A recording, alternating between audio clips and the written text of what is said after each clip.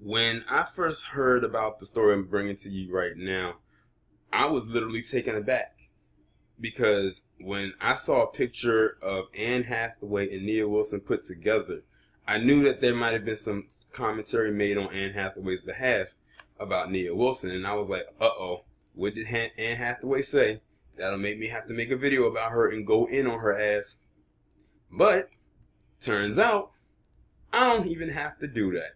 This is actually going to be a video of me damn near praising Anne Hathaway. Now, I know many of you are going to say, like, okay, Tareen, what did she say that is going to make you speak highly of her?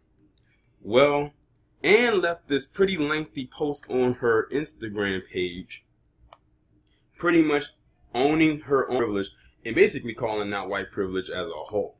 So I'm going to go ahead and read to you what Anne Hathaway said on her Instagram. She says, "The murder of Nia Wilson, may she rest in the power and peace she was denied here, is unspeakable and must not," she wrote "and must not" in all caps, "be met with silence." Now, you want to know what's so funny about that statement? She said it must not be met with silence, but yet Nia Wilson's godfather was saying that we need to stand down. Anne Hathaway got more balls than her punk ass godfather, but let me continue. She is not a hashtag. She was a black woman and she was murdered in cold blood by a white man. White people, including me, including you, must take into the marrow of our privileged bones the truth that all black people fear, and she wrote all in all caps. Black people fear for their lives daily in America and have done so for generations. White people do not have equivalents for this fear of violence. That was probably the most highlighted part of her statement. Let me read that again. She says, white people do not have equivalents for this fear of violence. Basically meaning white people, you don't have to walk over eggshells. You don't have to always look over your shoulder. You don't have to worry about being accosted when you're being arrested and detained. Look at how they dealt with John Lee Coward versus how they dealt with other black people who have done way less than what he did. Dylan Roof. Plenty of others. The list goes on and on. But let me continue. Given those givens, we must ask our white selves, how decent are we really? Not in our intent, but in our actions. In our lack of action. Peace and prayers and justice for Nia and the Wilson family. Note the comments for this post are closed, because she knows that if she did not have those comments, if she did not turn the comment section off, oh, her white fan base would have went in on her.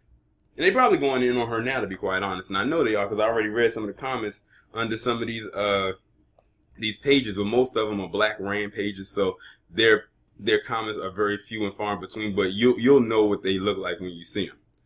And then she hashtag Black Lives Matter, hashtag anti-racist, hashtag no excuse, hashtag say her name, hashtag earn the right to say her name. I have to give kudos to Anne Hathaway for saying that, not only because she's a white woman, but because of her position that she has. She is a white female Hollywood actress, where she could have just sat back and just stayed quiet about this whole thing, to be quite honest. Now, if Anne Hathaway was a quote-unquote feminist, and I don't know if she is or if she isn't, that is what a feminist should be doing. Notice that all these other so-called white feminists out here aren't speaking on the behalf of Nia Wilson. So if Anne Hathaway is not a feminist, I give her double kudos for that. Because she didn't have to do that. She could have just sat idly by and not said anything. But she knew that looking at this, and she probably just couldn't be quiet, like she couldn't stay silent anymore. Now, the only people that are really upset about Anne Hathaway's comments are white people. Because I was reading some of the comments and they was like, well, you can't judge us all, or this is not always about race and everything like that. They love to say this is not all about race. That is their biggest deflection shield that they love to throw up whenever something clearly and obviously racist happens. This guy, John Lee Coward, was a part of a racist white supremacist organization. It was proven that, because after he killed Nia Wilson and injured her sister, He went to another location and changed clothes. The white people in these comments, as if I really give a damn what any of them have to say, talking about, well, you can't label us all, you can't throw us all into a box and everything like that. I was like, oh, really now? That's how you do us all the time. You love to label us all and things of that nature. One white person or a few, well, I take that back. A few hundred white people or a few dozen white people can do and commit all kind of heinous crimes, and they'll only talk about that one white person as an individual. One black person does something wrong and automatically we all get labeled under the guise of what that one black person did, because that's how they see us. They see us as a collective negative, in a negative way. But if one of us does something positive, they'll see, that's the only time they'll see that black person as an individual. Like if you have your black millionaires and billionaires, they'll only see those black billionaires and millionaires as that one entity and not as a representation of the entire community. But you let one, or like I said, a few white thugs do and get away with all the stuff that they're getting away with, and it's only a reflection on just them. They don't even say that the parents are bad parents or that they were being raised wrong. It's a whole bunch of things that go into this white privilege thing besides just having money. And that's the thing that white people don't understand, is they think that white privilege means money because they hear that word privilege. That's not how it works. White privilege means you get to maneuver in ways that other people, especially black people, can, just simply off the strength of you being white.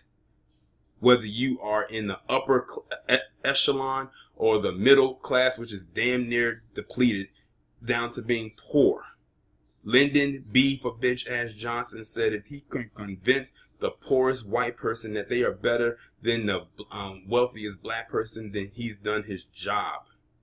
And that's actually worked. That was a trick that he got on white people. The trick he got on black people was like, if I can convince them, black people, to vote Democrat for so-and-so years, I forgot how the quote went, I'll get them to vote Democrat forever. And unfortunately, that worked too. So I have to acknowledge Anne Hathaway for calling it out, because she didn't have to say anything. She knows that her career could be on the line just for saying that. But that's a risk that she's taking. I can hear some of them white people right now. I am not going to let my child watch Princess Diaries again. Well, that's too damn bad, because Disney and Anne Hathaway and everyone else involved got your money. And by the way, a little fun fact about Princess Diaries, if y'all didn't know. Whitney Houston was actually one of the executive producers on that movie. If you go back and look at the credits, she's there. Her and another black woman, I believe, are executive producers for that first movie. I didn't know that until maybe a couple years ago. I said, oh, that's very interesting. So there's that.